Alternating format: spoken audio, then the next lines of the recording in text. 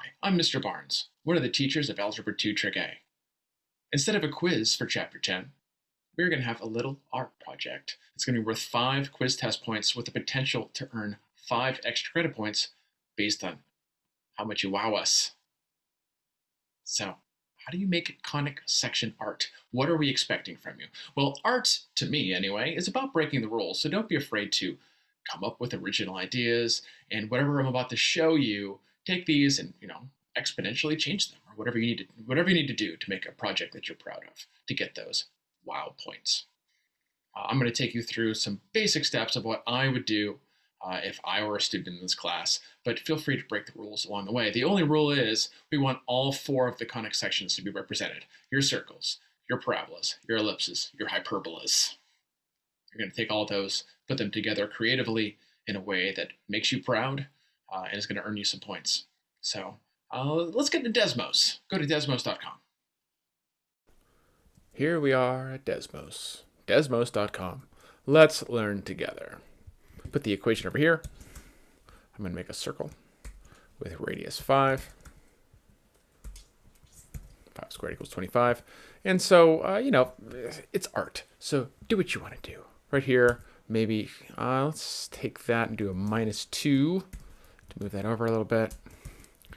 You get the idea. I mean, this is about you exploring with your mathematics and making something beautiful in the process.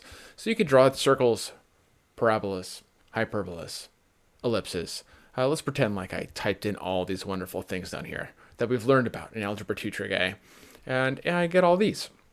You'll notice that I changed the color of these to black, because what I'm going to do is I'm going to take a screenshot of this and put it into Photoshop, and then use the paint bucket tool to change the colors out of each of these. So just a couple tips. You can go over here to the wrench button, boop, and we can hide the grid.